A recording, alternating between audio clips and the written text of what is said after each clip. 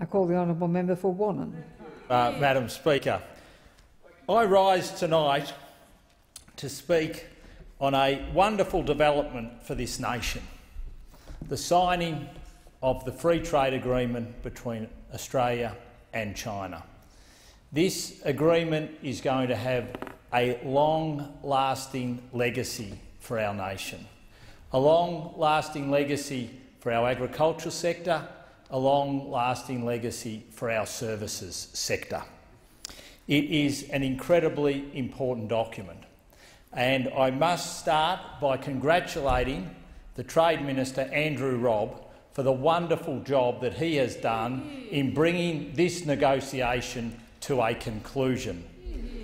Others tried over a sustained period of time and failed, yet within 12 months the Trade Minister of Australia delivered not only this agreement, but a historic agreement with Japan and a historic agreement with South Korea. But it is the China agreement that I want to focus on, although, Madam Speaker, I also wouldn't mind focusing on the one we're going to do with India and the 12-month timeframe that we've set for that agreement, which also will set us up for the future as well. But let's concentrate on China and what it has delivered to start with for our agricultural sector. It has delivered for our dairy sector. It has delivered for our beef sector. It has delivered for our wool industry. It has delivered for mutton and lamb. It has delivered for our wine industry.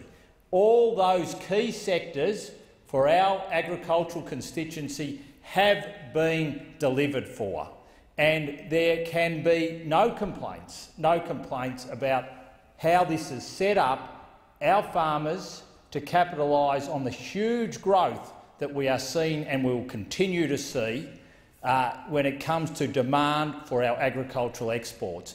But it's just not our agricultural exporters which are going to benefit from this as well, also our services sector. And as those in this chamber will all know, it is the services part of our economy which is the growing part of our economy. This is where our future lies, whether it be in health services, whether it be in education services, whether it be in aged care services, whether it be in legal services, financial services. These are the growth areas of our economy. Why, Madam Speaker?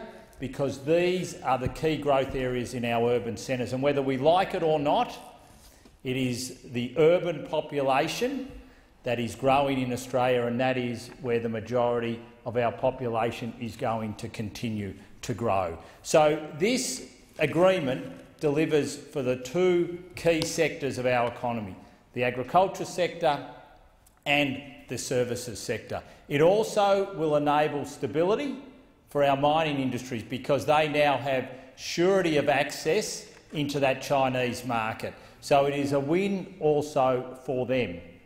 But how are we going to capitalise on this agreement?